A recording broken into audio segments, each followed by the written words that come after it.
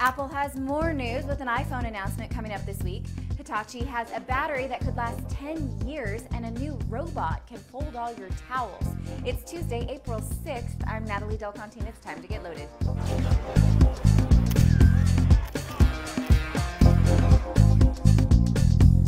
Apple sent out invitations for another big announcement this week having to do with the new iPhone operating system. I guess they figure while they have our attention from iPad, they might as well spring another biggie on us. Of course, we don't know for sure what this is about other than iPhone OS, but we're thinking it will allow the iPhone to have multitasking and turn-by-turn navigation at a minimum. Hardware updates are not indicated on the invite, but that can't be too far behind. Not to be outdone, Microsoft also has a phone announcement on the way. CNET's Ina Fried is reporting an announcement could be made about Project Pink as early as next week. Pink is the code name for the mobile project that would bring Zune software and social networking to mobile phones. This could be an actual phone, though, not just a software announcement. A media event is scheduled for next Monday in San Francisco.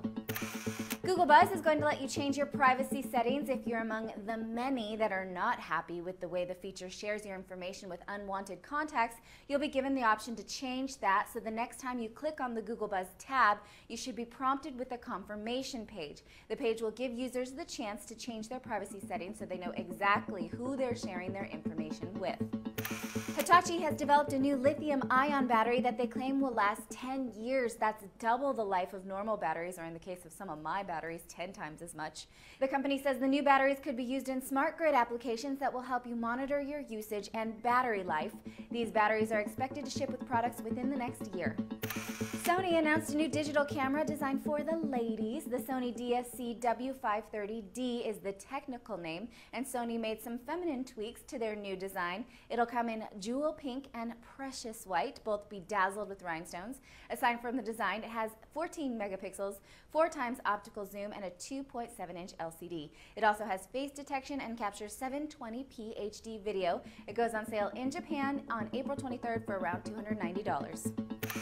Researchers at UC Berkeley have taught a robot to fold towels. The Willow Garage PR2 can roam an office in search of a power outlet, as well as identify that a garment is in fact a towel and then fold it.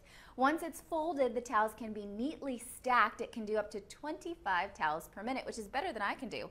Although I think I fold towels a little more neatly, but if I had a robot folding all my towels, I might not be so picky. Those are all your headlines for today. Thank you for watching. I'll see you tomorrow with more. I'm Natalie Del Conte with CNET TV, and you've just been loaded.